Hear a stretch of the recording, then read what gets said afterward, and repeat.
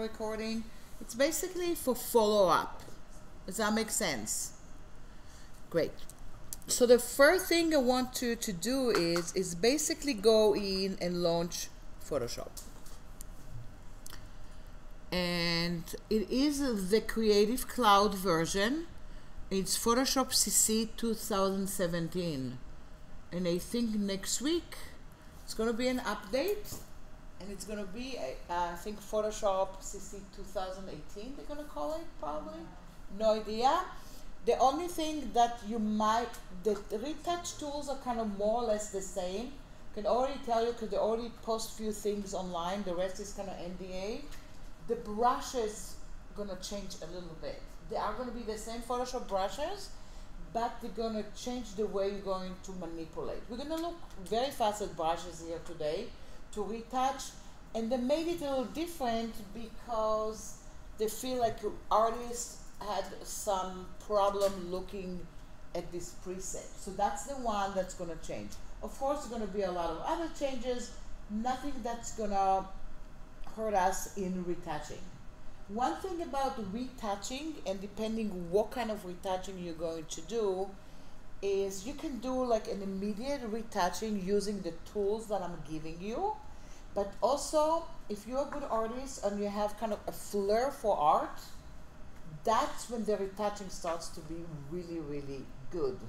It is intense to be a retoucher, because when you are a professional retoucher, you basically sit in a room with certain lighting and then sit there and do it. So if you have like a temperament of somebody that likes to run around and give suggestions and things like this, a professional retouching might not be good, but this seminar is geared basically for retouching your own stuff. Retouching your portrait when you're looking to look for a job, retouching some of the compositions that you're gonna do. So let's say you're graduating, you take a picture and your picture is not so good, you wanna look a little bit better, we're gonna look at that. Also, you wanna do a small composition about something and show some people, not that professional, but you're gonna eliminate stuff, that's what we're going to do. And then later on, if we have time, we'll do a little project. One thing is, I want you to see if you can use this mouse. If you have any of you have some, it is recommended to use a mouse when you use it with Photoshop for retouching. Or recommended, of course, to use the Wacom tablet, which is the best, because that works with masking and drawing, and it's pressure sensitive. You're going to see that it's a little harder to use the trackpad. I know some of you have the new computers, so the USB is not compatible. You need to have another charger to do that. You know, it's like, right? You don't have a USB, right? There's like nothing there anymore. It's like, right? And then they don't think about the artist. But try your best, and if not at home, figure out what you can do. And that's why we have that. I want to show you what we have in our files. And then some of you are still copying it, which is fine. Okay, great. And you can see here, this is the retouch seminar. And the way I divided it to subject. One has a retouching folder.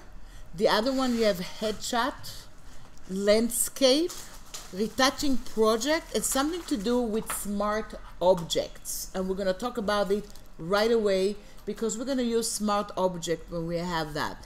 Everything inside, you can see I have like a document in there, but you see I have the headshot. So I took some headshots, and you can see here, this is headshots, and maybe we don't like some stuff there. So we're going to choose few of the stuff, and we're going to go in there and fix, and we're going to decide which one we're going to use and which one we are going to do with it. Then I have another thing here in the landscape that you have here. I have different kind of images, and we're going to go in and retouch that. In the retouching project, I do have a step-by-step PDF for it. So if we get to that and we want to play with it, and you guys going to go back and redo it, you really have a step-by-step with screenshots and everything.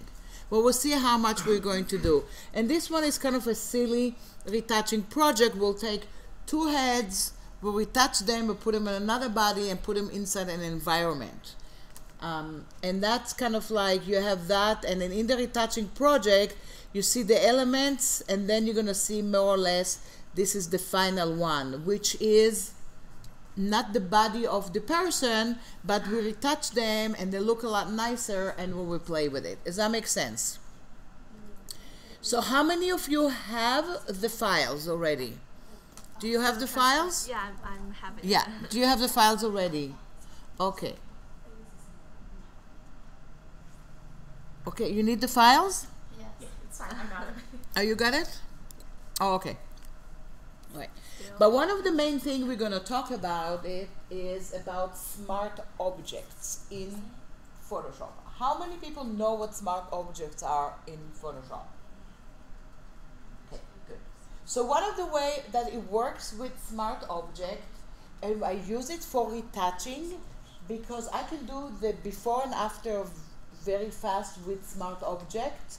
I also can take a lot of layers, put them together and have them on my screen without seeing the other layers. What smart object will do behind the scene, it will maintain the original image the whole time whenever you manipulate it. We have two kinds of smart objects in Photoshop. One is a linked smart object and one is a regular smart object. For today, we're basically going to use regular smart object. The linked smart objects are more for like prototyping, repeating items, which we're not going to need to do that. So when you open Photoshop, did you launch Photoshop? I know some people never used Photoshop before. So I'm going to look kind of like this is my regular workspace, the essential workspace. And if I just go in and restart it, you see it looks like that. Is your essential workspace looks like this, like mine? Or you see a big screen with a lot of images when you launch Photoshop. If you see a big screen with a lot of things, that means that when you open Photoshop, you have something called the start screen. And in the start screen, you can see. So if I'm going to go for a minute, and I should have done it before, show the start screen and show the recent file and just do that. And then I'm going to launch Photoshop again. You'll see maybe my Photoshop, it's going to look like yours right now. Is that going to look more or less or something like that? Not with so many images, because I've been working with some stuff in Photoshop, and this is basically all the recent files I just played with. So yesterday I did like a little butterfly in Photoshop, and that's why you see it kind of like I have the Photoshop and the butterfly over there, and everything is in there. This is my recent file. These are my Creative Cloud file that really connect to my iPad. But for you guys, you can look at the regular file. This is the last model file, the CC files, and you can look at everything, something like that. If you do not want to see this screen anymore, you can basically go to your preferences file, because some people feel like it's kind of annoying, this screen. Maybe you want to see it the first time or the second time. It's up to you. If you do not want to see it anymore, everybody using Macs here? Yes. Go to your preferences file. The shortcut for preferences file for all of the Adobe software is Command K. If I want to show you where it is, it's under the word Photoshop, but it's really important to remember the shortcut, because it's the same in Illustrator, and the same in After Effects, and the same in InDesign, and the same of all over. And it usually, you want to go your preferences to tell your software how to behave. So you can see, and we're just going to look at the first one. You see over here, it says show start workspace when no documents are open. If I do not want to do that, I'm just basically going to turn it off. It says show recent files when it's opening. I turn it off. I can also say use legacy new document interface. What does it mean? If you click on that, when you do file new, it's going to give you the regular file new that you had before. So let's just click on that and click OK. Now I have basically to go in and turn off Photoshop and then go back and relaunch Photoshop again. Luckily, it's fast. Do you see how fast Photoshop is launching now? Remember how it used to be like a few years ago? Really fast. And look at that. I don't have the start document anymore. On the way, all the way up in the upper right corner, these are my workspaces. We can do, the top one is one that belongs to me, that I made, but this one is the essential, is the regular workspace. We can also go in and let's say we're going to work with painting workspace today. So if you click on painting workspace, you also see your brushes, you see your navigator, you see your swatch panel, and all the way down you see the layers, channels, and path. So let's all for now stay in the painting workspace. If I want my toolbox to be 2 columns, I'm going to just click here and make it 2 columns. Basically, this is what we want to know right now. Now, and you let me know, the people who did not use Photoshop before, just let me know and I'll come over and help you, or your neighbor can assist you a little bit and we can figure it out. Is that okay? Did you use Photoshop before? Yeah, okay. So I'm going to go and open a file. So do File and Open. You also can see the word Browse in Bridge. How many of you are familiar with Bridge? Bridge is wonderful. It is your browser. It will help you look at the file before you open them. And especially when you do kind of retouching and high-end files, maybe you want to see them before you open them. So let's all go and say Browse in Bridge. Usually it takes a second until Bridge is launching. And look at this. My Bridge showed up to something that I don't know where I went there. Probably a long time ago. It showed up to something that says art in my pictures, right? So years ago, before computers, you see here, I can share it with you. I was a t-shirt artist years and years and years ago in New York. While I was a student for art, I was selling t-shirts. So that's probably one of the artwork that I put on my t-shirt, you know, and it was for computer. So you basically had to hand draw it the whole time, each time. I had to copy it to the t-shirt. Didn't look so good, but I sold some stuff. So I'm gonna go to my desktop. And in my desktop, I have the files that I gave you. And the files are USC Special Seminars. And if I'm gonna double click on it, you can see here I have Retouch Seminar. I can actually make a shortcut with it directly to Bridge. What does it mean? I can click on it and drag it over. And now if I go in here, look what I have. I already have all my files here. So I can, if I feel like looking at the PDF, I don't have to open it. I can go into the PDF and start reading it and look at that. I can also go into any kind of folder. So I'm going to double click on Smart Objects. And look what I have there. I have one image. Do you see this image? Everybody sees that. So from Bridge, you basically, you can go to File and Open, Open With, or Open Recent, right? So you can say Open With, and I can decide, I want to open it in After Effects now. Maybe I want to do it in animation. I want to open it in Illustrator. Maybe I want to trace that. Or I want to open it in Photoshop. What I do usually, I don't even go to File Open. I right click on the file and look what I get. Open and Open With. So directly I go to it. Why do I like it so much? Because you can go into workspaces, you can go on the preview, you can click here on the keyword, metadata, you can find everything about your image before you're going to retouch it, if you're even allowed to touch it, right? Touch it, retouch it, yeah, that sounds cool. And you can also double click and open it. This is a Photoshop file. In this Photoshop file, I'm going to zoom into it. It has 2 layers here, and they are absolutely identical. I want to go to my layers panel for a minute and expand it for a second to see what I have. So I can see I have 1 layer and another one says model. I'm going to turn off the top layer, and I'm just going to go into the layer that says model. Do you see that?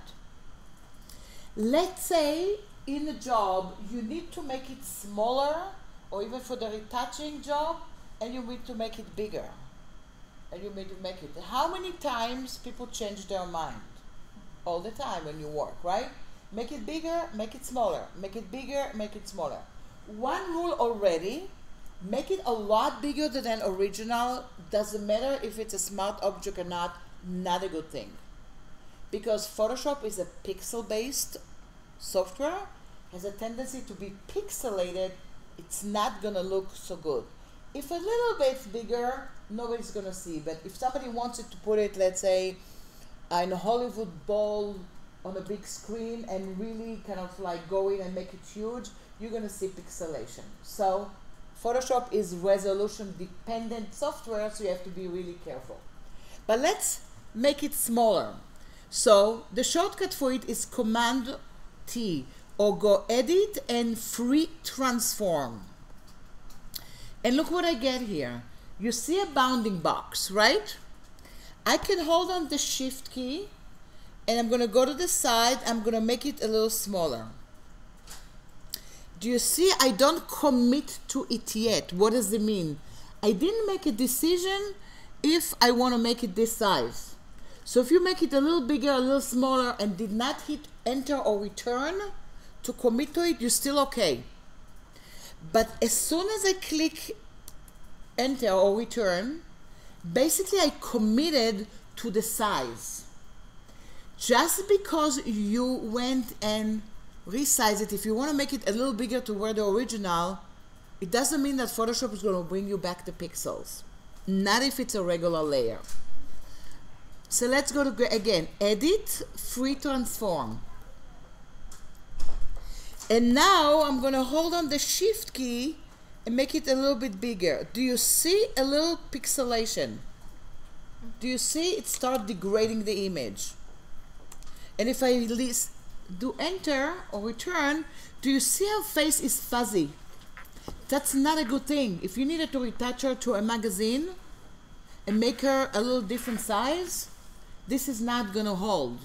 That's right away, somebody's gonna call you and say the image is not looking clear. It's not clear enough. Let's look again now at the other one next to it. It's still looking okay, and it's really clear. So before Photoshop started with Smart Object, basically what people did, like me, like if I had to retouch it, I would duplicate the layer. I will start making the other one smaller, bigger, smaller, bigger, smaller, bigger. And when a client says this is the size, I will trash the fuzzy one, go back to the original and make the right size. So first I'm going to measure it and do all, okay. So that was a lot of work, because if they change their mind again, you have to duplicate a lot of layers and go back. And you did not have something called like reverse engineering. How was it before, right? So now let's look at Smart Object. You see the layer name, I called it Convert to Smart Object. You can right click or go back here to your layers panel and say Convert to Smart Object from here, from your layer panel. You can also go to Layer, Smart Object, Convert to Smart Object. Do you see that? And I want you right away to see how the layer looks. What do you see? Do you see it's a different symbol? has a symbol that looks like a file within a file. Why is that? Because yes, it is. What happened behind the scene with Smart Object, you don't even know it. It takes more memory. But this file or layer is connected to the original. What does it mean? I want you to double click on the symbol of the Smart Object. You probably have a dialog box that's telling you a story. Say, okay, it's basically telling you that you have, it's going to open in another screen, and whenever change that you're going to do, it is going to go back to it. So look what it is. This layer that you saw, it's connected to this one the whole time. Okay? So now I am going to go back to my real image. And then I'm going to edit and free transform. Look, first of all, look at the bounding box. Is it looking different a little bit? They look like vector bounding boxes. So it's already giving you a clue. I am something different. Now go in, hold on the shift key to maintain the aspect ratio and make it really small. And return. Now I'm going to do Command T and make it back to the original. Do you see any change in the pixelation? Or she looks pretty good? Why is she looking pretty good? Because she's a smart object. So even if I am making her so tiny now, right, like this, and I'm going to double click on the smart object symbol, look what she connected to. She's connected to this little thing. Does that make sense? Behind the scene.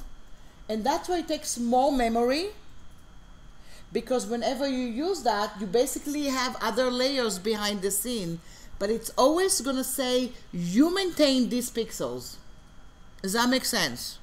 It tells you, that's it. So if it's bigger a little bit than the original, that's when you're going to see pixelation. Does that make sense? So I can go back to my original, do Command T, go back here, make her bigger. See, if I make it a lot bigger, you're going to start seeing a little pixelation, but if I make it to the original, she's looking good. So you're going to ask me, so why people don't use that all the time? A, it's memory. B, there's something do not work with smart objects. What does it mean? Click on the letter B on your keyboard. That will take you to the brush. Just go in with the brush and try to draw on it. And what do you see? The no enter sign. Nope, not working. Why not? Because it belongs to the original. You cannot draw on a smart object. Go in, let's say, to this one, the smoosh tool, or whatever you call it. Okay, you know what? I don't have all my stuff. Go back here to the drawing tool, the sponge, the burn, the sponge tool. If I go to any of the drawing tool, I can do that. I'm going to go back to the blur, sharpen and smudge. Doesn't work. And then if I click, it's going to ask you, you need to rasterize it in order to draw on it. What does it mean, rasterize? Rasterize, making it to a normal layer. And it no longer has the connection to the smart object. Why am I showing you and why is it so important? Because when I am working with retouching, I end up doing a lot of stuff as smart object and smart filters, which are the same idea, because I want to have a reverse engineering. I want to go backwards and see what's going on. And the smart object will enable me to do that again and again. I'm not going to rasterize it. The only time I rasterize it, if I do a copy of it, or somebody really send me the stuff, sometimes you need to rasterize it. But look what I'm doing. I'm going to double click again on the smart object. I have her over here. Let's say I do want to smear her face a little bit. So the first thing I'm going to do is not doing it on the original here. So I'm going to go into the flyout menu and say duplicate layer or Command J, which will be your shortcut. And then I can call this one retouched. I can turn off the, yes? When I double click on Smart Object, this comes up. Okay, you click OK, and that's great that you showed me, but you have to actually not to go and click here in the area that it says. You have to click inside the symbol. You see the symbol? Smart Object Thumbnail. And if you right click, I mean, you see here this one. Yeah. And that's when you click on. Not on the area, not on the word. Is it? Yeah, no, it's still. Is it a smart object? You first have to convert it to smart object? It is. Okay, it's not a smart object yet. You have to go to Layer, Smart Object, Convert to Smart Object. Now double click on it. Now it's going to tell you, click OK, and that's it. So I named it Smart Object because I wanted you to convert it, but you have to convert it first. Okay. So look what I'm doing now. I'm in the area, and I can go and draw directly on this one. Why? Because this one is not a smart object anymore. And I'm going to go to my blur tool or the smudge tool. And look what I'm doing. I'm just smudging a face a little bit. Just going in and doing something, making her face really blurry. Do you see that? If I zoom into it, look at this. I messed up the face a little bit, right? All what you need to do now is do one save with the same name, Command S, not Save As. Go back to the original and look what happened. Do you see what happened to her? What do you see here? One layer only. If you double click again, you can go back. So if I don't like it, I can turn that on, off, turn this one on. What if I wanted to go to the good one and make a duplication of the current layer? I'm going to click on the Move tool. If you click on the letter M, it will take you to the Layers Move tool. Hold on your Option key and just do a nice little copy. So I have two models here. And now do a save, Command S. And go back to your original. What do you have there? The two of them are there. How many layers you have there? It looks like one layer, but it's a smart layer. So you're going to say, so what happens if I close the other one and I go home and I save my file? Can I still click on it? Yes. It is going to be a smart object for the rest of your life until you are going to go into Smart Object and you're going to rasterize it. If you rasterize it, guess what I just did? I have this layer and this layer is there together and that's it. Which I'll never do that because now I can separate them. And this one is not good, so I have to bring the new one. Does that make sense? So when you are retouching, and we're going to use a lot of tools, a lot of time I combine it and I do a before and after. Does that make sense? So let's go in now, close this one. And then let's go in and open the other files. I can go in again to File and Browse and Bridge. If I do have the shortcut all the way, I can go in and look at the one that I want to work with. And we're going to work first with landscape. And purposely, what is this untitled folder? There's nothing in there. I just made a folder. I don't want to have it. So move it to trash. Okay. You see here I have a bunch of images. And purposely I brought this image that says Venice because I'm going to show you a few tricks to work on retouching, and on this one it's not going to work so perfect. So I want to show you that it doesn't work on every image. This is where I'm coming from. Everything you hear about Photoshop, and it's an amazing program, there's always going to be a situation that A, it's not going to work, B, it's not going to look good, C, it's going to take you a long time to do it. you see, if you go to an Adobe demo one time, like to a conference, everything looks beautiful. Why? They're using their demo file that they worked on for like 2 years. Of course it's going to work. So that's why I shot a picture in a cafe in Venice, and I want to show you also how to retouch that. So the first thing we're going to look at, we are going to go in and double click on waterfall. And look what I have here. I have an area with a waterfall. I'm about to do a project. I love this image. Maybe I found it, maybe I took it. And all of a sudden I say to myself, I don't really want to have this backpack there. So there's a lot of ways to retouch it. One of them, of course, is your stamp tool. We're going to look at that too. But there's other kind of immediate advanced ones that we're going to work with. I always duplicate my original. Always. Because the way it works now, it will go, you don't want to kill the, because maybe you do want the backpack for something. So how do I do that? I'm going to duplicate my layer. Easy way is to go to the flyout menu of the layers panel and say duplicate layer, or even easier to write down the shortcut, Command J. Command J will duplicate a layer and will make a layer from a selection. One of your best friends. Because that's what you do. So I'm going to do Command J, and look what happened. It says layer 1. Now I'm going to name layer 1. I'm double click on the word layer 1, and I'm going to call it retouched.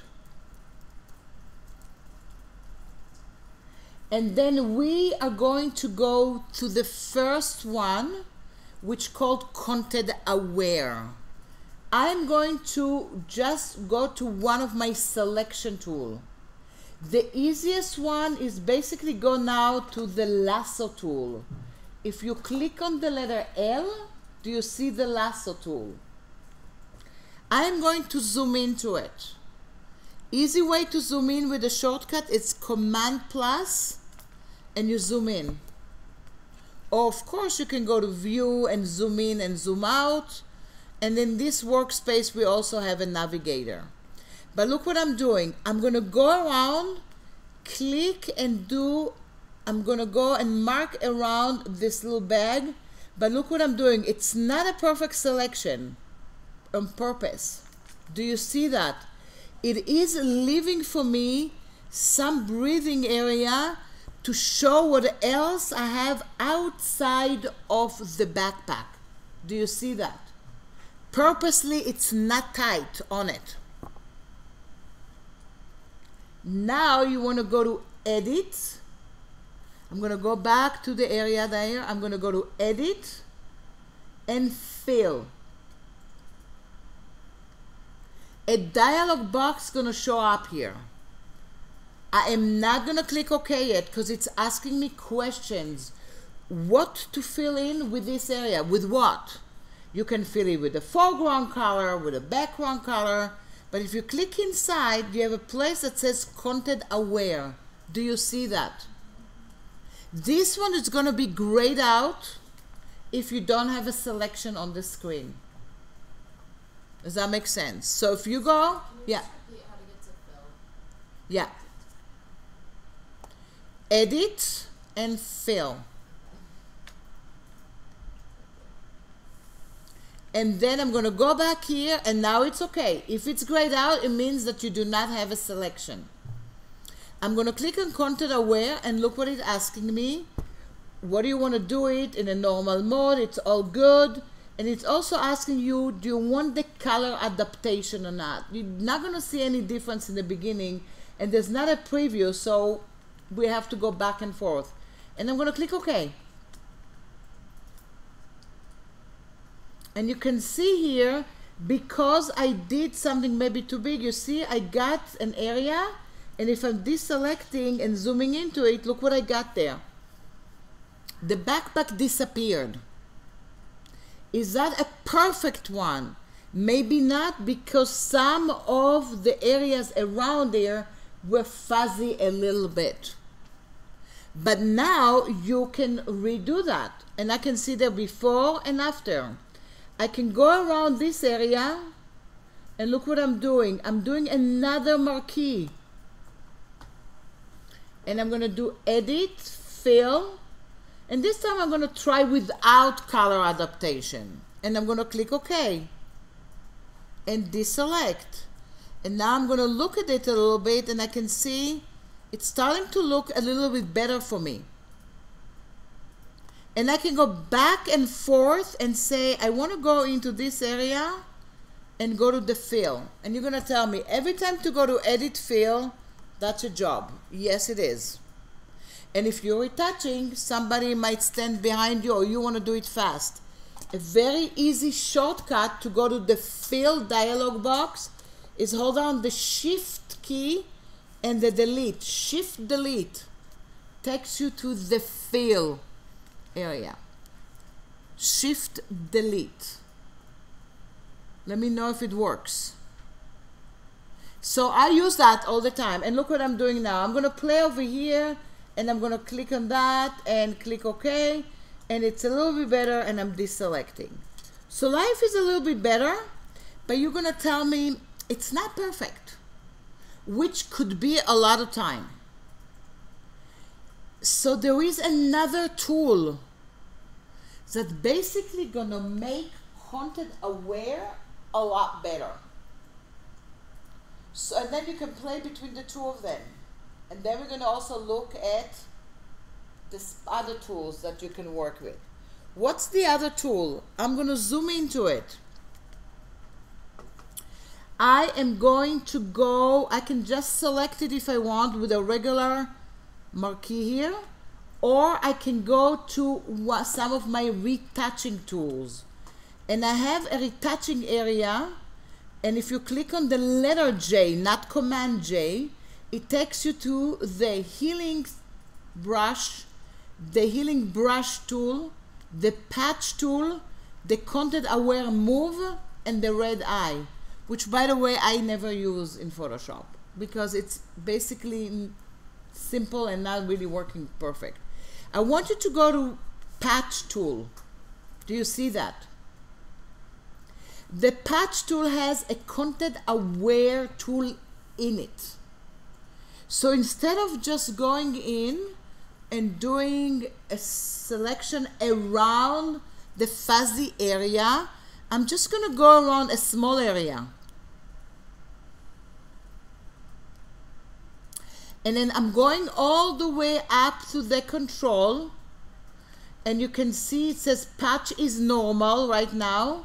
You want to make sure you tell it to be a content aware patch. Do you see that?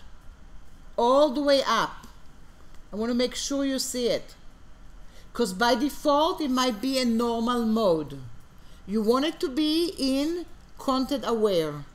There's also a structure for it, and the color will deal with it in a minute. I just wanted you to let me know if you see that. Yes? Sorry, No. I have that tool. Okay. You probably know, okay, click on this little dots here, click inside, and say Edit Tools, and go in and say Restore Default, and click Done. Okay, and now we're gonna edit it here. So I'm gonna go and look what I'm doing with the Content Aware tool. I can click on it. Do you see the arrows? I can go in, and I can tell the machine what do I want to put in there. So the regular Content Aware, it does it completely crazy together. You don't really know exactly. This one, you're going to tell it what do you want to go in there. Does that make sense? Maybe I want this one to be there. Maybe I want this one to be there. You decide. And you see, I clicked here, and if it looks okay for me, I'm okay. But while I'm still in a selection, I can say I want to change the structure a little bit, so it's going to make it a little different. I can also go in and play with the color adaptation. As long as it's still selected. As soon as it's still selected, as soon as you deselect, you get out of it. But look what I have here. Now it looks a little bit better. So basically, what's the difference between content aware and content aware patch? Patch will tell you what goes in there. The other one is random. Sometimes we'll do perfect stuff and sometimes horrible stuff, right? So I can go back here to this one, and I want to go and get these guys in there and see, look what happened now. That's not a good thing. Look what happened on mine. So because my color is 8, maybe I want to have the color maybe to 2, and maybe the structure I want it to be a little bit better. And you see what happens? Now my content aware is a little bit different, and then I can deselect and it looks a little bit different. Does that make sense? So you can always go back and forth and go with either one of them and change the stuff that you have. Does that make sense? And then you can see the before and the after. Do you see that? So let's go and open another one. I'm going to go to File, Browse and Bridge. And then I am going to go to Content Aware PSD, this one. And then I am going to zoom in to this scenario. This is a little bit different, because sometimes Content Aware doesn't like when you do big selections. Look at this one. If I'm going to do for the whole thing Content Aware, it might do different things, because your head is on a white background. Part of her face is on a gray background. Part of her shirt is on a brown. And then her dress is over here. So I might go in here and do it by sections. Does that make sense? So what I'm trying to show you, it's not always 1, 2, 3. It's going to be 1, 2, 3 if you want to do an immediate one just to show. Let's say you're location scouting for an article that you're going to do, and you want to take a lot of pictures and right away tell the person, these guys are not going to be there. I just took them out. So you do it fast. But later on, you want to eliminate them in a better way. Does that make sense? So here, I'm going to zoom in and do it a little different. I might even go in to my lasso tool, and look what I'm doing. I'm just going to go around her hair and do Shift Delete and click OK. The color adaptation was not a good thing for me here. So I'm going to do a Shift Delete again, maybe not color adaptation. And it still doesn't do a good job. Do you see on mine? It just gave her a weird little head there. So I'm going to my patch tool and say I want to fill it with this, or I want to fill it with that, and it's still not perfect. But I found a place here, and that's better. And deselect. And then I might go back to this area and go in here and go in here, and you see I'm almost getting rid of her upper head. Now I'm going to go in just to the area with her hair. And then I might go back here and do like a content aware. So you see what happens? I'm starting eliminating her. I might go back to this area and try my luck with Shift Delete. And it's starting to be okay. That's okay. But you see what it did here? So this is the stuff you have to look for. So I might go back to this area and move it around. So you see what I'm doing? I'm using the two of them. I might go into just the dress, Shift Delete, and hopefully that's going to be okay. Got rid of her. Now I have to deal with these guys. So maybe I'm going to put stuff here. And I want you to try, because sometimes it will take a while until you get the real result that you want to get. Does that make sense? It's not an immediate. And then I can go into the color. I can go into the structure and deselect. And then I might go in and decide that I want to have some grass in here. And maybe this entire area is going to be a little grass. And maybe this area is going to be some grass. So all of a sudden, I eliminate, yes. So when you're using the patch tool and you draw the line. Yeah, I can draw the line too, and yeah. You move it to whatever. Like Yes, you like double let's say I click did on that, I can move it to whatever I want. And then you double click it and it No, pulls just deselect. I mean, go not deselect it, just release. on? Okay. When I release, if I don't like that, look at this one, right? I don't like it so much. That's when I go before I deselect to the structure and try to make it a little bit better if I can. And maybe change a little bit the structure for the color. And if it's more or less what I want, that's when I deselect. So now you can see here, I have that. And it's all good. But guess what I forgot to do? I forgot to duplicate my layer. So I don't see the before and after. Not a good thing, but I did that, right? So it's kind of, I can go back to my history panel. I can show you a little trick. What if I forgot that? I can go back to window and bring back my history panel. And look what I have. Hopefully I didn't do too many histories. If I did too many, I don't have it. But you see I have the original here.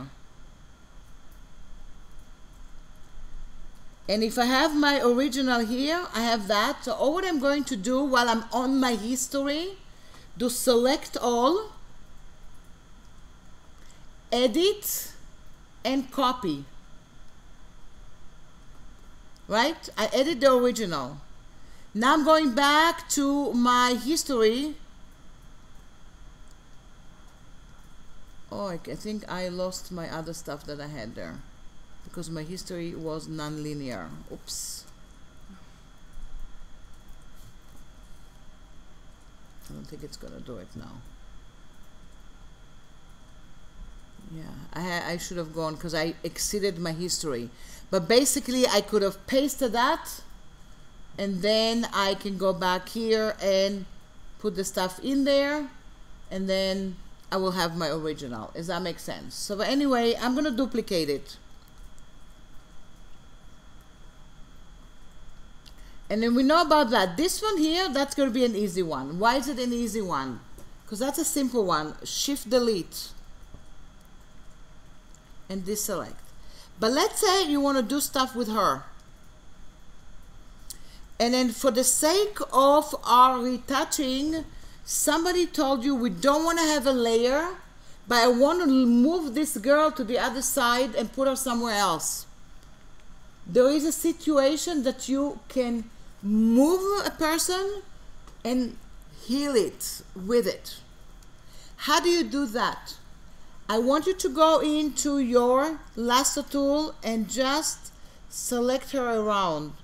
Not a big selection, but you want to have some of the grass there. While she is selected, let me know if you selected her. Let's go to the healing tools and let's go to a place that says content aware move. Do you see that? It's together with the healing brush, the patch, and the content aware. Do you see that? Now, I'm going to make sure in the mode all the way up, it says move. Because there's another one that says extend. I'm clicking on her and I'm moving her. So I'm telling the machine move here. Do you see that?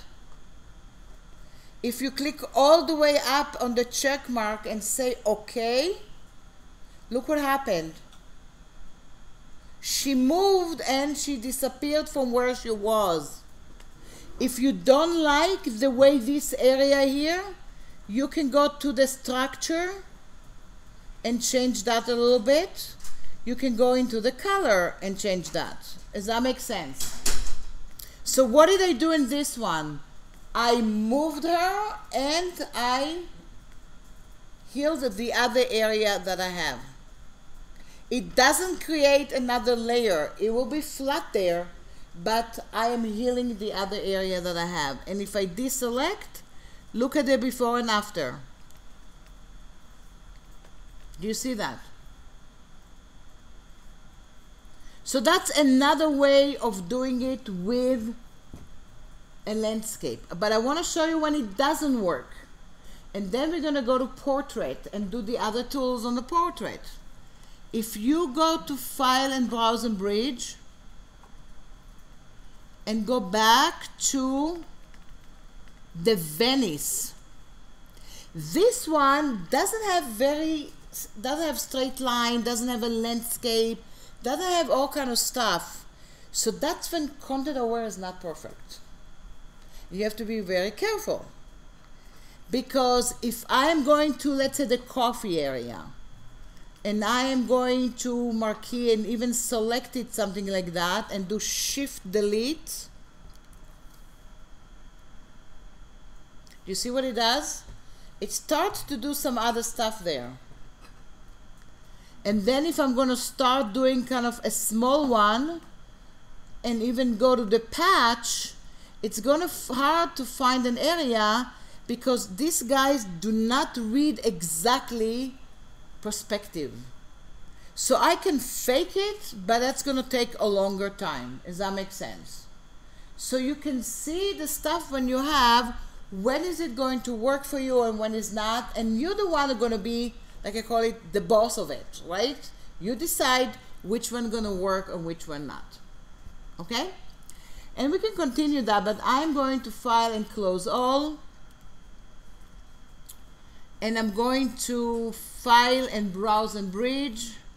And then I'm going one back and I'm going to the headshots. And I have a series of headshots over here. And maybe I want to go and do some stuff there. So let's click on this one. And I'm going to zoom in and see, first of all, what's going on. So what happened a lot of time when you do stuff? Some of the techniques will be that, first of all, you duplicate, no matter what you duplicate it, right? So you do Command J to duplicate. And then say retouched. Or not retouched, but that's a dupe. Another thing is you want to go to the flyout menu and say new layer. And gonna call it directions. And what does it mean, directions?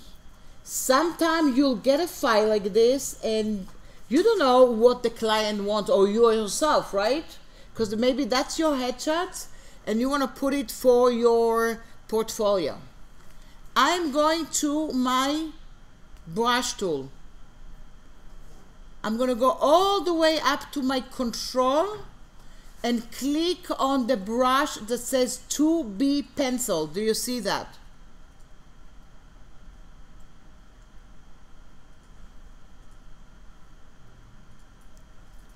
And then I am going to double click on the foreground color and just going to go to red.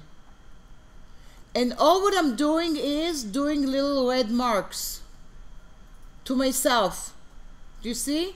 And you can do your own. Or you can even say, this one with a question mark, shall I do it or not?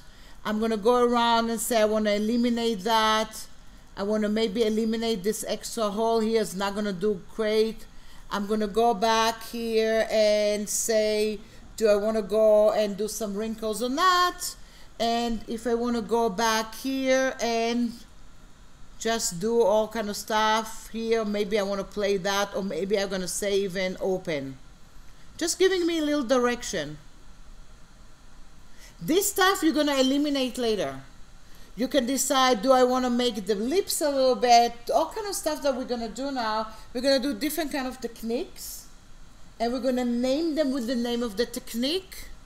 And then we're going to do then we're going to do a smart object, and then we're going to do a before and after. Does that make sense? Again, sometimes it will work perfect and sometimes not. I have one advantage of you guys. It's this one. It's my Wacom tablet. It's so much easier to retouch with that, because I might use some brushes, and with the brushes it's going to look a little bit different. We might do some retouching to her and a different retouching to another one in different kind of tools. Does that make sense? I can go back and forth. If I know what I'm doing, I can even turn off more or less, but that can be on and off later on. I'm going to be on the retouched now. First of all, I don't want it to move, so I'm locking the ability to move it. So it's aligned exactly on top of the background. It's aligned right now. And now I'm going to some of my healing tools. The first one we're going to look at is the spot healing brush tool. Do you see that? It's the top one. It looks like a bandage and a little spot next to it. Do you see it? Now I am going to go in. I don't know why this one stay there, but whatever it is.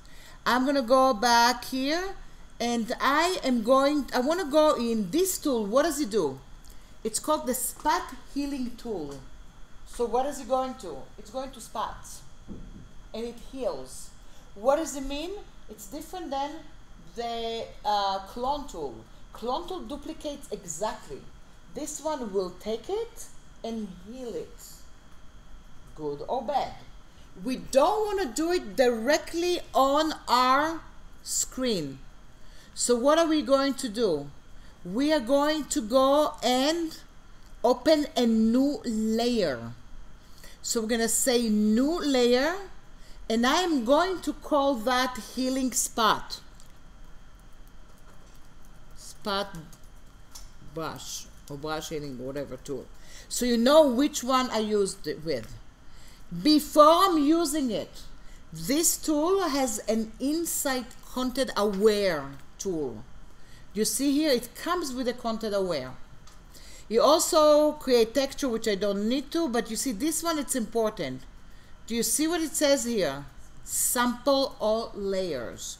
If you do not click on it, you can click and click on the screen. It's nothing going to happen, because basically you want to sample what's underneath and you want it to be to the empty layer. So click on sample all layer. Another thing that you have different modes.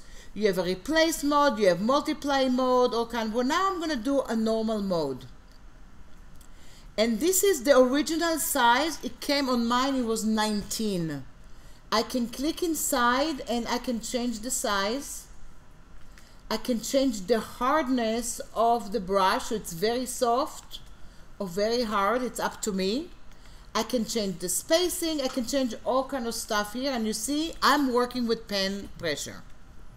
If you want to make the brush bigger without going all the way up there, go to your keyboard. Do you see the brackets next to the letter P?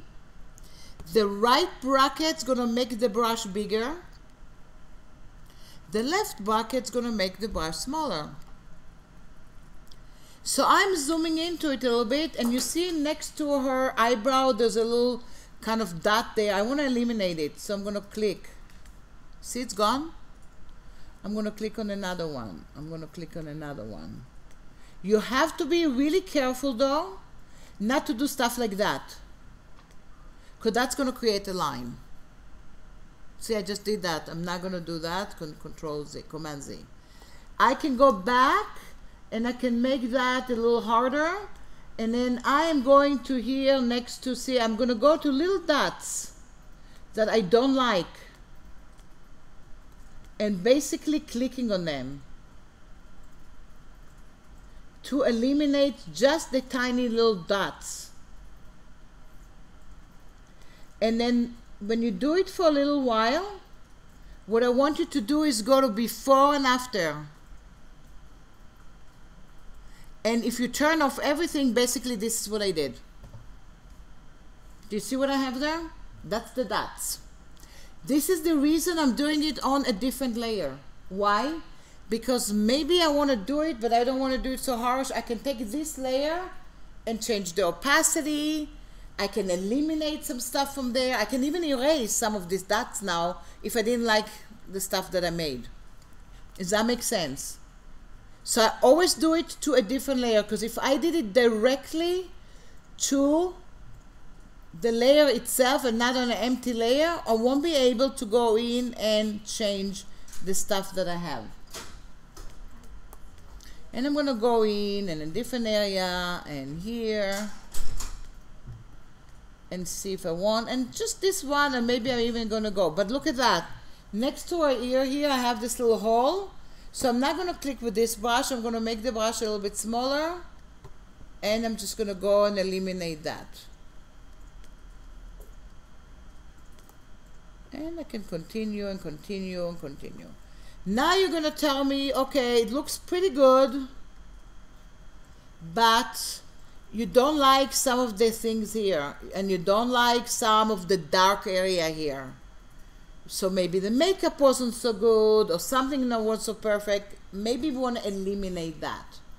This one I will eliminate with another tool. I will also open an empty layer, and I might make each side with a different layer, because I don't want to put all my eggs in the same basket in case I make mistakes, right? So I am going to open a new layer, and I'm going to call it Healing Brush. Not Healing Spot, Healing Brush. And I'm going to my retouching tool, and I'm going to go not to the spot, to the healing brush. Here you have few things. You see all the way up it says current layer, that will do nothing.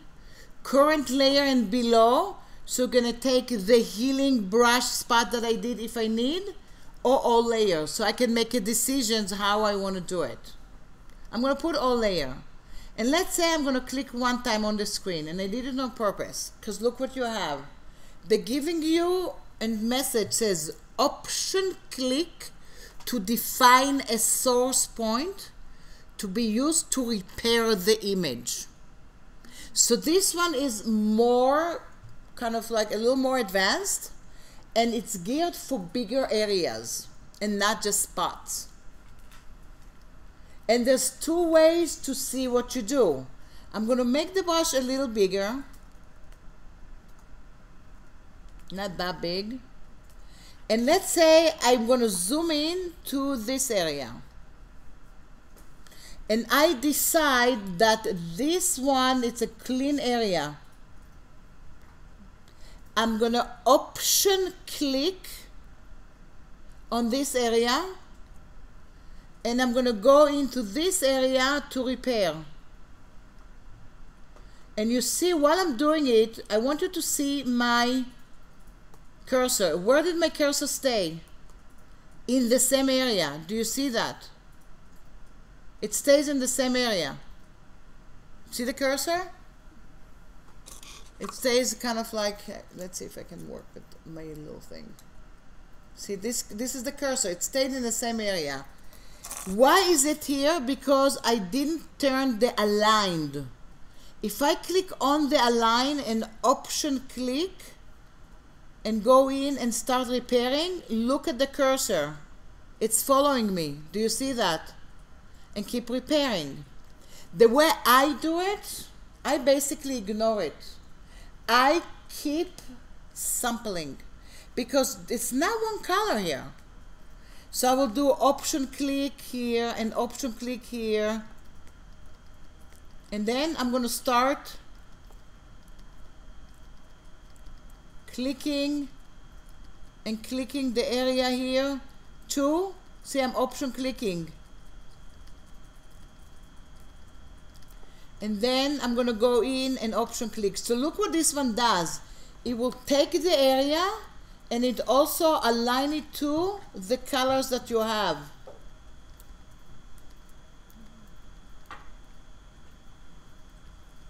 So now I'm continuing option click because maybe it's too white around there. And then I can do the before and after. Does that make sense? So I'm starting maybe to see something that's a little bit better. Do you see here? I don't have the wrinkles so much. It's still kind of dark to my taste, so I might go back here and go in again and option click.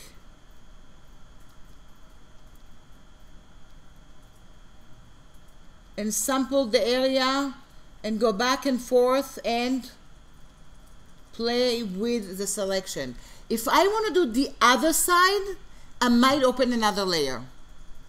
Why? Because I'm going to say left eye, right eye, and all kind of stuff like that, because I want to be really careful for what I have. So let's say if you needed to do, let's say, the smile wrinkle, that's something I will take it, not maybe clean all the way, because maybe they are representing kind of a personality. So you don't want her to look like a porcelain doll. You need to have something that brings in some personality. But I'm going to do another layer, and I'm going to call it left eye. And then I'm going to do again, option, click.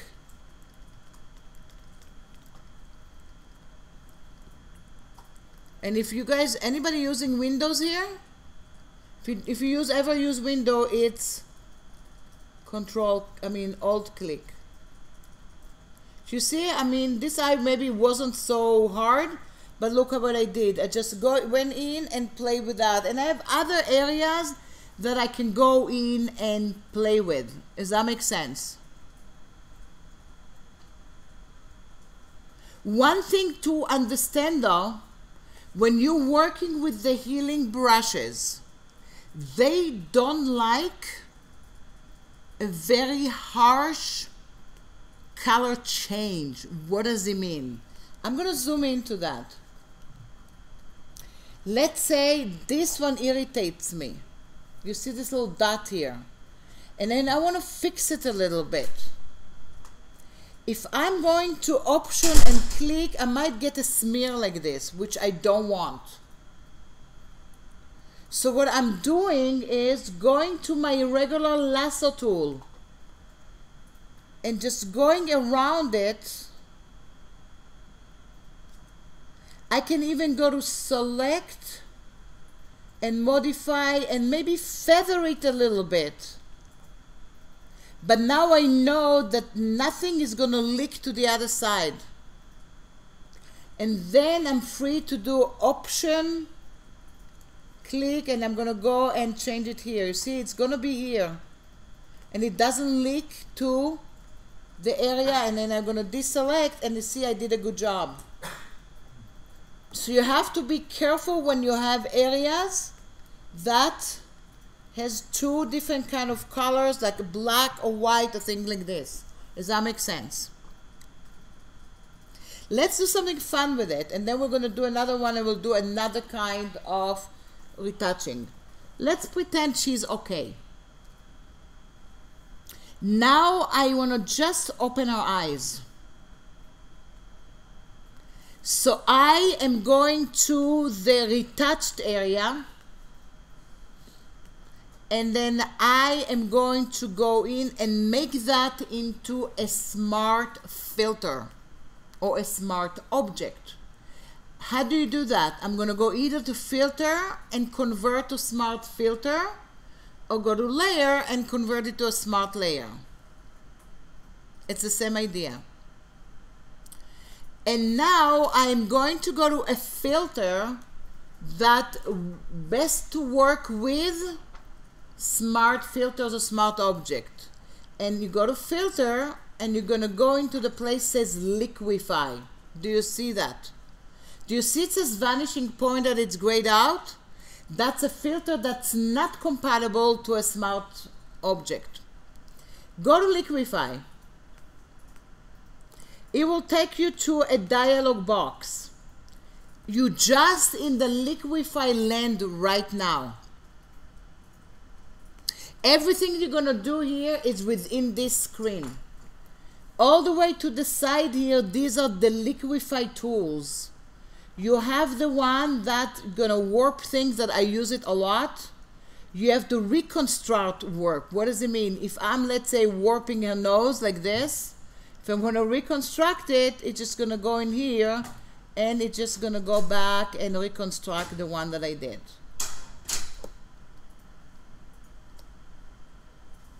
takes a moment, but it goes in and reconstructs it back to the normal one that I have. Then you have the other one over here that's gonna go smooth, and then you have the crazy one that I don't use that for retouching. I use it more for like twirling images and things like this. Then you have a mask that you can freeze an area and do it just to the area that you want. Then you have a mask that you can unmask it. And then you have a new thing that calls face tool. Do you see that? Click on the face tool.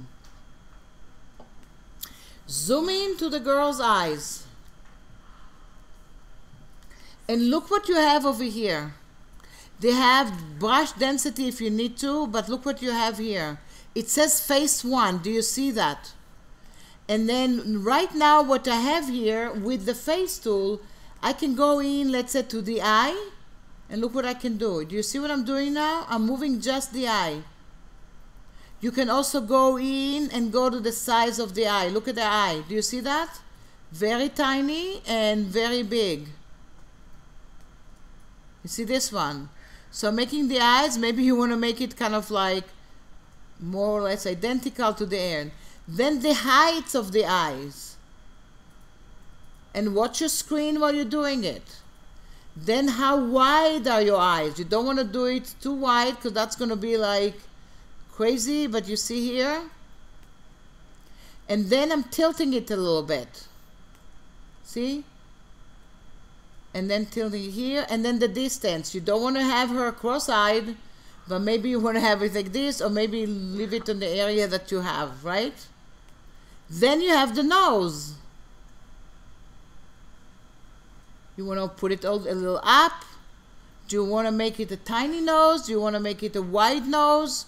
Whatever you have, you can decide. And the same thing, do you want her to smile? And you want the lips gonna be a little up. And then you can go back here and play with the width of the mouth. See here? You have to be careful because some stuff you have to go back later and change.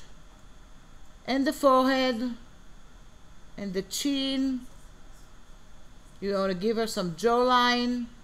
And the face, not like that. You want to make like this. You know, you have to find a sweet spot. Now I clicked OK. I made her look a little different, right? So maybe I like it, maybe I don't, right? But what I can do here, because it's a smart object, first of all, look what I can do. I can say, you know what, this liquify did not work for me. I turn it off. Or I can just double click on the word liquify. It will take me back to the area that I have. And then I can go back and maybe start going to, and then reset. And reset took it to a normal mode. And now she looks okay. Does that make sense? What if I don't want to do the face? I just want to do a minor thing with the eye or minor thing with the nose without using the face tool. I can go to my mask and look what I'm doing. I'm masking areas that I don't want to move. So I don't want this one to move and I don't want this one to move. And then I'm going to go back to the pull forward tool and I can just go in and do that with my forward tool. But it doesn't touch the areas that I didn't do. Does that make sense? And then I can go into before and after and then click again and play with that. I can also go back, and if I don't want to see the pins, I don't have to. I don't have to see the mask, and now I can see just what I did to her nose by myself. If I want to go in again, I can go back here with the mask. And then I can go also to this area. And then I'm going to go to the area and I'm going to take away this one. And now maybe I'm going to pull out her lips manually. So you can do some manual stuff there without, and if I click OK, This is what I have here now. So maybe she looks a little bit better. On and off. On and off. Do you see what I mean? So I'm using the liquify either with everything or one by one. Does that make sense? Any questions about that? So now I'm going to go do another one. I'm going to do File, Browse, and Bridge. And then actually I'm going to go to this area. This one, it's a face, but there's a lot of stuff maybe that I don't want, and a lot of stuff that I want to eliminate from this area. I can also go in and use the clone tool. And I'm going to tell you when I'm using the clone tool. And I'm going to zoom in. And then I'm going to, this one I want to really eliminate it. So maybe I would use the clone tool. I can try content aware, either or. So I'm going to duplicate. And on the duplication, I am going to go into select the area. And then I'm going to do Shift Delete. And then maybe content aware. That was perfect. And then I'm going to go back to this area and do content aware. And that was perfect. See, not that perfect though, because it just didn't want to do the rest of the stuff. So I might go to my patch tool and maybe try to put this one in there.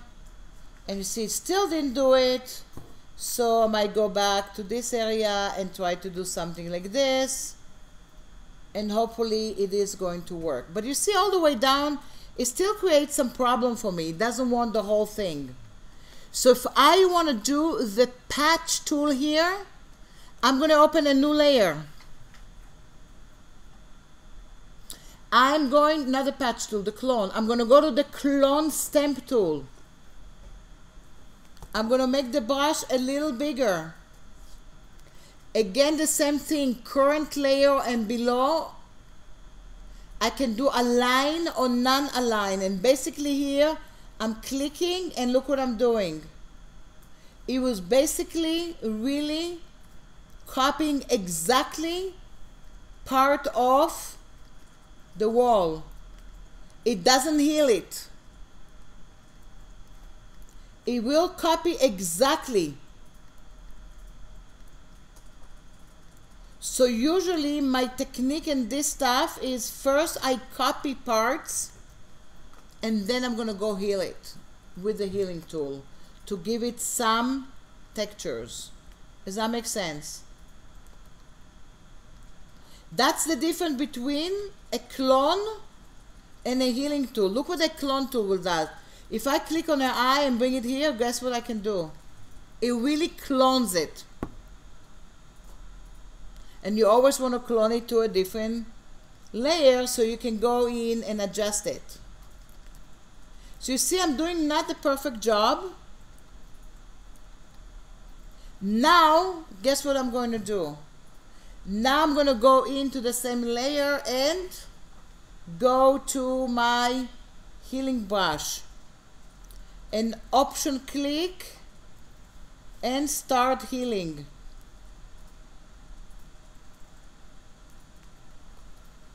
So I can get the color that I want, and I can go in and make sure that I don't have all kind of spots there. Does that make sense? Yeah. Brush over the clone, it just takes, like, it doesn't take the red to cover it, like. It just takes duplication. So make sure, can I see that? Yeah. Make sure you hold on the option, and then you have, this one is selected. Current layer and below, yeah. So, oh, that's why I wasn't doing Yeah, that. yeah. Like kind of the same, like, you know, Make sure, which one is the clone tool? that's the heel. That's the healing, okay. So, okay, so the layer and below, or all layers, and you option click, and then go and heal it on the other one. but just you want to option click it from here, and this is not good for yeah, that because it was so harsh and big. First I cloned it, and then I'm gonna heal it, because the healing just takes it and makes it kind of like make the colors a little bit better, but that's it. Does that make sense? Yes. What? Okay. Okay, you have to click from somewhere. What tool are you using? Okay, so click, and then are you on an extra layer? Okay, if you're on an extra, if you're on an extra layer here, you want to go back here. You say current layer and below. Now try.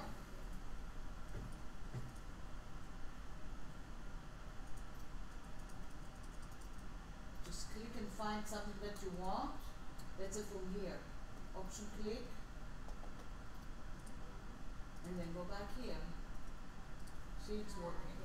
So you want to make sure the current layer and below is essential, because you don't want it to be on the same layer, and you want to make sure you're achieving something that's non-destructive.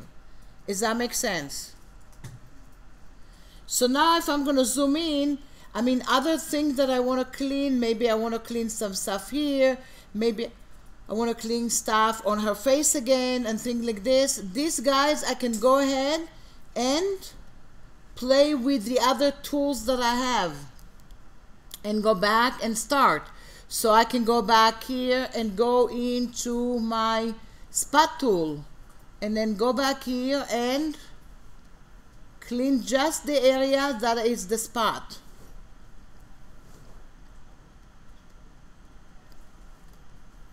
And then I can go in and select the other stuff that I have. Does that make sense? But if I go back into this one, right? Let's pretend this is the one I really wanted. The nose is not looking good. So I might go back and double click on the liquify.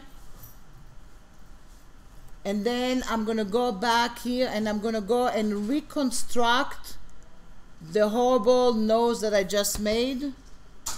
So now the nose looking okay, but the lips I'm okay with. So you see I still have the liquify on and off. I still have the lips, but the nose looking okay. But what if I wanted to show it to somebody now? And then I'm going to do the before and after. So I'm going to select the retouch and go in. I don't need the direction because I followed all the direction already. I'm going to hold on the shift key and select the retouch, the healing spot, the other healing spot, and the left eye. And then I'm going to layer, smart object, convert to smart object. Do you see that? And it says left eye because it's always going to take the last layer. So I'm going to double click and call it retouched. Now I want to show the before and after. So we can do a few tricks. One of them is basically turning on again the background. Go to the background layer, go to image, canvas size. Go back here and go back to %. And go into the left side of the image, and then you're going to go in and enlarge that. And you don't want to enlarge anything in the height, but just going to enlarge the width. So we're going to go in at 200%, and the height is going to leave the 100%. That's the same. So look what happens. This is the canvas and it's extended. Now I'm going to go into the retouch. Go to my move tool and click on that and move it over here. And now I can see the before and after, one next to each other. And you can see the changes and decide which one would you like to use. Does that make sense? So I kind of enlarge the canvas. Does that make sense? Can you do it again? Yes. I'm going to go into the background and I'm going to go to Image, Canvas Size. Instead of the pixels, I can calculate the pixels, but if I don't want to calculate, I'm going to go into the percent and I'm going to leave the height and I'm going to go into the side. So see, this is the center, so it's going to go all over. I'm going to go to the left. This one stays the same. And I'm going to set the width is going to be 200%. How did you move What? How did you move the... Oh, how do I move the other one? I'm going to go into Image and Canvas Size. Okay, we can... That's the default. Yeah, You can go from here, from here, from here, from here. You see that? So I wanted the right side to grow. So I'm going to go in percent. And the width is going to be 200. And now I'm going to go to the retouch and move that. Does that make sense? And now I can do File and Save As. What am I gaining here? Because it's Smart Object, I can always go and double click on the Retouch Smart Object. And look what happens. Do you see that? It's still layers. So I can decide that I don't want to have the healing spot. Or I'm going to go and decide that I want to change some other stuff there now. Whatever, let's say I'm going to go to liquefy. And then I am going to go in and I'm going to make her eyes a little bit higher. And then wider. And I'm tilting them a little bit. I'm just made it kind of like this. Do you see she's cross-eyed a little bit? If I do Command S, and then I'm going to go back here, right away it's adjusted it. Do you see that? And that's the power of the Smart Object. That's why you want to go in and do stuff with Smart Object back and forth. The same thing for the healing. Why? Because if you don't do stuff like this, you cannot go back. I'm going to show you an easier way to work with. Sorry again. Yeah. Okay, I got it, but now I got the picture and it's white. How can I put the other one Oh, right? you just go back here, this one, right? Let's say it was here. You click on the retouched Smart Object and you move it with the Move tool. It says that it's the same. Do you have a Smart Object there, which is a layer? Just click on the Move tool and move it. And that's going to move to the other side.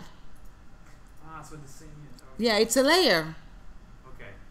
I'm going to show you an easier trick. Let's say I'm going to this one. And let's pretend that we did a lot of the stuff here and she all good. I just did here the stuff and this is the layer and this is the one and this is another one.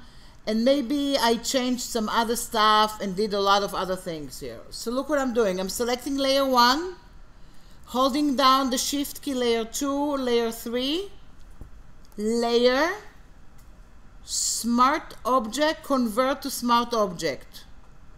And I'm going to double click and I'm going to call that retouched.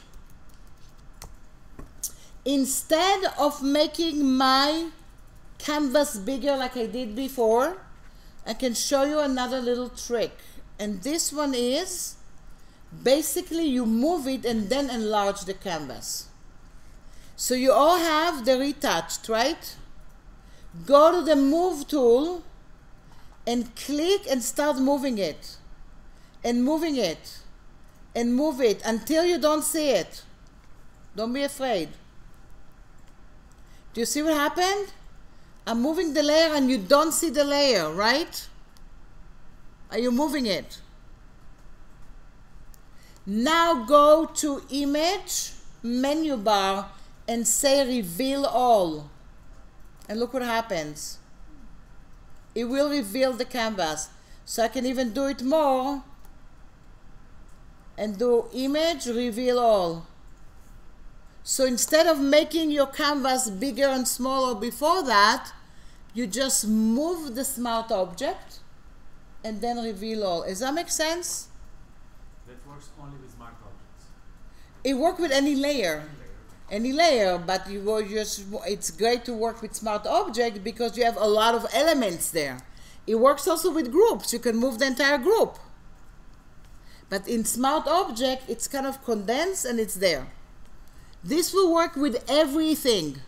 What does it mean? I'm going to go File and Browse and Bridge. And let's say I'm going to go in to this one. Right? I just wanted to have the two of them next to each other without doing anything yet. I'm going to do Command J, duplicate, right? And all what I'm doing is moving the duplicate, see? And do Image, Reveal All. And now I can start doing it. Is that cool? And you can continue doing up and down in every area. So you can do 4 of her. And each time, retouch her with a different look. Does that make sense? And that's what we're going to do now. We'll retouch her in different color. Because maybe for retouching, sometimes it's not just the little pimples. Sometimes they want you to retouch colors, right? Sometimes they want you to change the color of something that you have. So you see what I have here? I have the original, which is the background. Now I have this one. And I'm going to double click and I'm going to call it phase 2. What if I wanted this phase to go up? Because I want to have 4 of them. Look what I'm doing. I'm on phase 2. I can enlarge the canvas, but what if I don't feel like it? I'm going to hold on the Option key, click and drag a copy. See, I'm moving it. I see the copy. You see already? And I'm putting it like here. And then it says phase 2 copy. I even can go in and say phase 3. And then go Image, Reveal All. Do you see what I have? Now this one's going to be a lot easier. Why? Because it's already the side. So I'm going to hold on the Option and just do that. So look what I have here. In 2 seconds, I can have 4 kind of faces. And now we're going to adjust it with different adjustment layers. Because sometimes this is all what you're going to need to do in retouching. Does that make sense? So don't you like this little reveal all? Not a lot of people know it exists even. Every time I show it to people that have been using Photoshop forever, they're like, that will save me a lot of time. Instead of calculating the size and moving it and bringing it, this one is like you do it as you go. Does that make sense? It's under Image, Reveal All. That's what you want to remember. So look what I'm doing. Let's look if I want to change the colors. If I am going to my adjustment layers, and some of us worked with it already, right? What are adjustment layers? There are adjustments that will adjust certain things for the layer in different kind of groups. What does it mean and where are they? Under layer, you have the adjustment layer. You have fill layers that you can fill them with solid gradient and pattern, but you have the adjustments. And the adjustment will do brightness and contrast, levels, curves and exposure. Then it's going to go to color looks. So vibrance, hue and saturation, balance, black and white. And then it's going to do all kind of, maybe I call it like inverting and posterizing and threshold, more like a technique. But most of the time what you really want to do is change the adjustments after you retouch even something. If you go to Image and Adjustment and go directly from here, this is a destructive command. You won't be able to go back to it, and you're going to have to duplicate your layer so many times, and you're never going to know what you did. So that's why you use adjustment layers. But let's see how they work. And this is why I have this kind of a file. I have 4 layers right now. I want to change the adjustment for the entire thing. Because I don't like, I think everything looked kind of like too yellowish. I can go also to the adjustment all the way down here. And I might go into brightness and contrast for now. And I am going in here, and in the brightness and contrast you have an auto contrast, and then you see now it's too bright maybe, or maybe you can start doing stuff. So look what I'm doing. What happens right now here? Everything changes. Do you see that? Why is that? Because by default, wherever you put them, if they take all the layers, or maybe on top of 3 layers, there are global adjustments. Okay? So let's say I'm just going to exaggerate. Yes? Would you be able to adjust them individually? Yes, that's what I'm showing you, yeah. So let's say I did that, and then maybe one face I wanted to show the client like this and the others not, right? But I messed up everything, right? First of all, I can go back to my layers panel. And I can decide which one of them is going to be with this one. So if I'm going to, let's say, first of all, I'm going to go and put it on top of the background. I drag and drop it. Look at that. If I put it just on top of the background, see what happened? Just the background is that. Well, that's the easy part. And I can still double click on it, go to my property and say, you know what, I exaggerated, but I want it to be kind of something like this. But what if I want to go to phase 2 and make a wonderful change, and I don't want it to do it to the background? Because now I have, background is easy because it's always one on top of it, there's nothing there. So look what I'm doing. There's 2 ways for you to do it. One way is to load the selection of your layer. How would you do that? Select, go to phase 2, select, load selection. And the first dialog box is going to say phase 2 transparency. What does it mean? The selection of this layer. Look what happened. This one is selected, so you know what's going to happen now. Everything that I'm going to do is going to be just to that. But you're going to say, you know what, to go to select, load selection, maybe I won't remember. I'm going to show you an easy way. Every time in Photoshop, and you want to write it down, you hold on your command key and you click on a thumbnail of a layer or a mask or a path or anything that it's kind of a layer, it will load the selection automatically. So I'm holding down the command key, and look what I'm going to phase 2. What is the symbol that you see there? Do you see that dotted line around there? If you just do one click, loaded the selection. That's it. Now I can go to adjustment layer, and let's say I'm going to do levels now. And look what happens here. No matter what I'm going to do, even if I exaggerate, look what happened. I'm just doing that. Do you see what happens?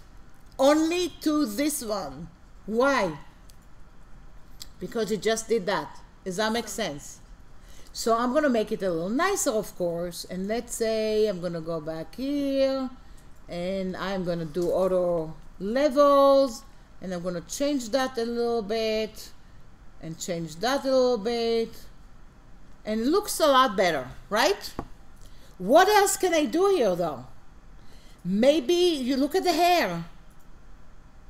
Maybe the hair doesn't look, maybe I lost some stuff on the hair. I can go back to the hair and try to bring it back. But what is this one? It's a mask. So I can go in and load the selection of the mask again. And I can go, let's say, to my gradient tool and click on the mask, and I can go back here and look what I'm doing. I'm going to go with black and white, and look at this. Part of a face is dark and the hair is not so dark, because this is what I did. I went in and I put a mask on her hair to play with the colors. Does that make sense? For that, you kind of need to know layer masking, because that's really, really important. But I'm going to deselect. Now I'm going to go to phase 3. I don't feel like loading the selection. Not in the mood or don't remember how. Could be, right? I'm going to go in and I'm going to say, I want to go hue and saturation, and I'm going to change the hue and the saturation, and I'm going to go back here and play, and look what happened. Do you see it happens to all of them? Why is that? I didn't load the selection. And so you went through everything. But while you do that, it's okay. Because you can take your option key and click in between them and tell it just go to the layer below. So you see I created a clipping. And now you know it just goes in here. Hold down the option key again.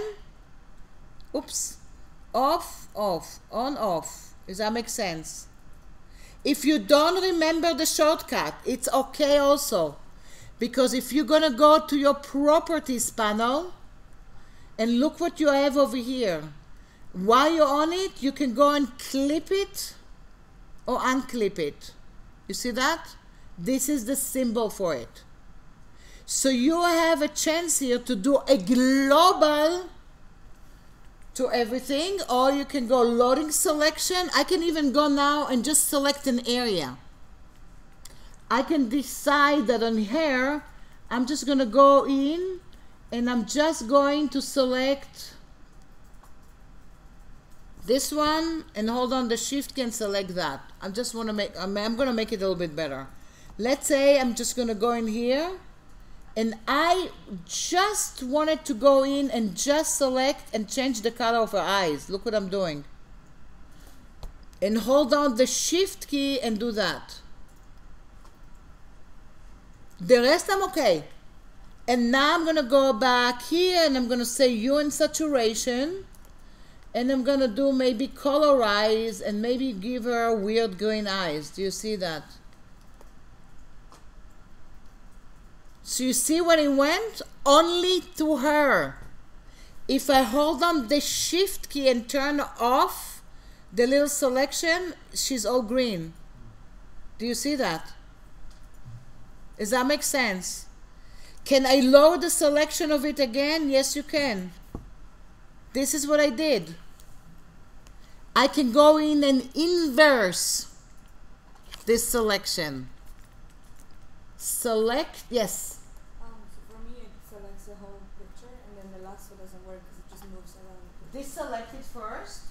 Is it the hue and saturation that we should select, or is the actual layer? Oh, the actual layer. So select the layer, up, the one up, the layer up. Let's say this one, right? Oh, okay. Deselect, Command D, Oh, and that's now fine. just select the eyes. Yeah. Command Because if D. it does, but you see here, I inversed it. I'm gonna inverse it now. Why? Because maybe I want to make her look weird. Halloween is coming, right? So I'm gonna go in here and then hue and saturation, and then I'm gonna colorize, and now I'm gonna make that look like that. So look what I have here. Why was I able to do that? Because I just went in here and colorized that and inversed that to the area. And now I'm going to go back here. And then this one is going to go back here. And you see that? If I zoom in, look what I have. So I do have 4 layers. And each one has a different kind of adjustment. So adjustment layers are really important for your retouching. Basically, you're going to start your retouching with some adjustment layers. Because somebody's going to give you an image and tells you it doesn't look good to start with. Let's just go and fix first the look of the image. And then go back from that and create some other stuff. So before we wrap up for Q&A, let's go to the last one. I'm going to go back here, let's say to this one. Maybe this is too, first of all, I mean, of course I'm going to go and see this is not a good image because whatever happened here, I mean, I might go and crop it. But maybe the first thing I want to do here is play with adjustments. So I might go in here and say, I always start from brightness and contrast, then go to levels, then go to curves. But another thing that I want to show you, because you already can play with adjustment layer and we have only a few minutes, what if I wanted to pretend that it was a camera raw image and I really in the dark room right now? I can go and make it into convert to smart filter. And then I can go to my camera raw filter. It's basically like camera raw, but takes me to, it's a filter. And look what I see, it already tells me where it's too white. I can first of all go in and play with the temperature. When you see this whole thing, the dark, that's not good. Why is it not good? Because that tells you that these are the areas that's gonna go and see, I'm gonna not have colors in there later. So if I click on that, that's when you see the clipping of the colors. Not good. So already I'm gonna go in and play with that. I don't wanna see any of the reds. I'm gonna go in and play with the exposure. So if I see here, see, I'm always check it out. If it's like that, this is bad because I'm losing. It's underexposed is not good. More exposed is good, at least you can take it down.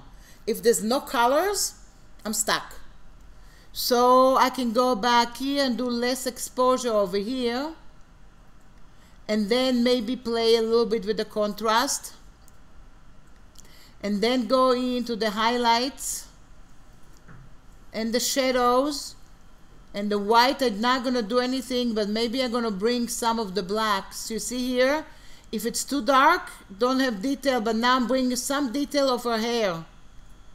And I'm gonna play the clarity, the vibrance, and the saturation. And I can go into each one of them and play with that.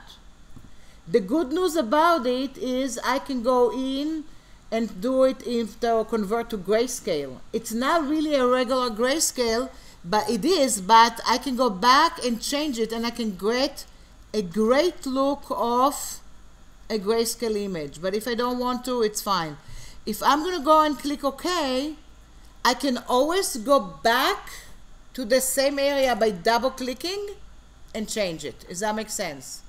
Can I go on top of that and go into levels? Yes, I can. I can do auto levels. I can go in and say increase contrast or decrease or mid-tone. And I can go back and change the stuff. And once I have that, then I'm going to go in and do my retouching. Because maybe the first thing that the client tells you or you tell yourself, it wasn't enough colors in the image that I did.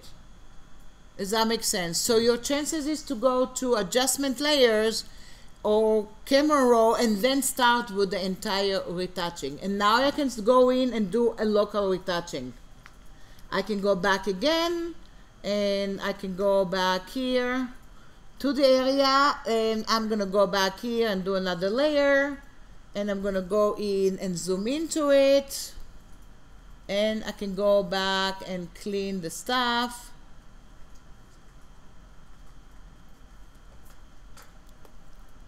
And go back to the area that I don't want to have. And by the way, see, there's too much makeup in this thing. You have to be really careful when you do headshots that the makeup is not really, nothing to do with retouching in Photoshop, but you don't want the makeup to be kind of cakey looking, because that's when you're gonna get little smears and things like this. And then a lot of time it happens after you do a big shoot again and again and again, and from the lights and everything. And that's where you see in movies they come in like tap you around so you don't have a glare and things like this. But I can go in, so I'm not going to put it on top. See what I'm doing? Because the levels are going to be for everything. You cannot put it on top. You have to put it inside the levels. So all the retouching is going to be part of these levels that I have. If I still want to change the camera raw, I'm going to double click and then I'm going to go in and change the stuff and then click OK. And then I'm going to go back here, and now this is not working, right? Because I changed the level, so now I have to go back here and change that. You have to be aware of that. Does that make sense? Because that was a whole thing in the smart object. Does that make sense? So kind of like this is the technique I will do, and then sometime I'll make the whole thing in the one big smart object, and on top of that I'm going to start building and building and building all things to it. Does that make sense? Any questions about any of the tools that I showed you? Any question about the smart filters? They also can be part of your retouching. If you want to make it something, because retouching is either making a nicer, yes. What's the difference between a smart filter and smart lens? No difference. They are the same. And why they're calling them different? Because first they came out with smart objects only, and then they came out with smart filters. But smart filter can become, it's a smart object. Basically, if I'm going to double click on that, look what opens. Just this. So what are you gaining when you do smart filter too? I mean, you can go to your filter, and let's say I'm going to go into the pixelate gallery, and I'm going to make her into halftone. Right? I can always go back here and turn it off. It's non-destructive. So all the filters become non-destructive filters. So you can go back and forth to them. But basically they are the same. So either you do a smart filter before or a smart object before. You can also place and open smart filters, smart objects. You can also open, file open. I'm going to open something that I gave you, and maybe you want to play with it yourself in the special seminar, in the Retouch seminar. You see the retouching project? I'm going to open the final. You see it's a Photoshop file.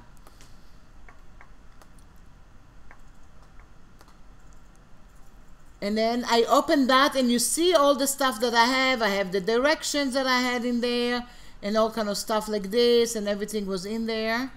But also I have all the layers there. You see I have the silver lady, and look at it. Silver lady, she's a smart object. So if I'm going to double click on her, look at her. That's her. And everything is in there. So I can go back and say, you know what? I really don't want to have a hand over here. And I don't want the hair adjustments. And if I'm going to go and save and go back to the retouching, you see, she doesn't have that. But I could have opened it as a smart object. And now the entire thing opened as a smart object. And I can duplicate and do all kind of stuff like that. So if you have time and you feel like doing what I have in this project, is basically all what I was talking to you in a project. All the healings and all the stuff, but on these two people. So you have all the assets, you have the PDF, and that's going to be a nice kind of review for you guys to go in and play with it. And really, the PDF is really step by step. I even talked to you about why do you do stuff like this when you're working with, I'm talking about like why do you do why do you do stuff like this? And how do you do projects like this, and what do you start, and what the thinking around. So you can see here the concept of retouching people, and basically you can see all the stuff that I was talking about, a lot of stuff. This has selections, but you can see the healing and the directions and everything that you have there. So if you feel like doing something like this, you have a complete project to work with. Does that make sense? So any other questions? You good?